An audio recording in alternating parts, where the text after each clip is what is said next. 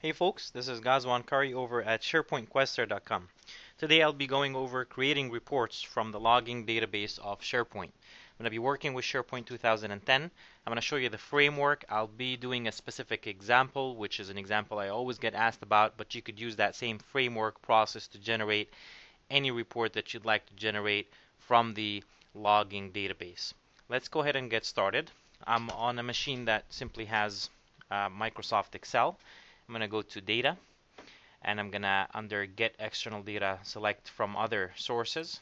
I'm going to select from SQL Server, plug in the name of the SQL Server host, select Next.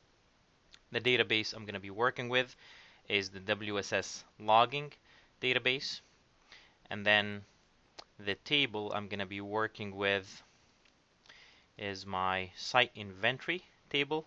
Go ahead and select Next and go ahead and click on Finish. I've done this before, so I'm just overwriting one file with another, and that's fine. Three things you could generate: a table, a pivot table, and a pivot chart and a table.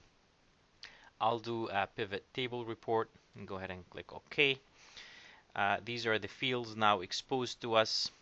Let's start building our pivot table. First, we'll add the machine name,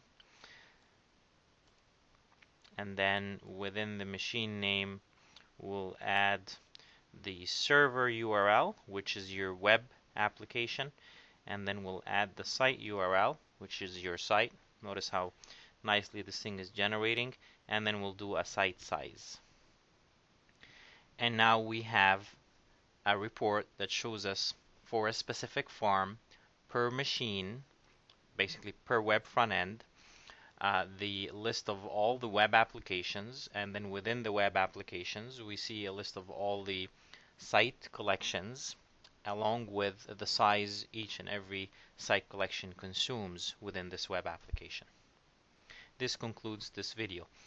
Thanks for listening in, and before I let you go, again, keep in mind this is a framework, so you could actually add through the process. You could connect to different tables. There is the server timer job table that you could get information about how long it's taking for timer jobs to complete. But you could basically run reports from anything that's in the WSS logging database. And until next time.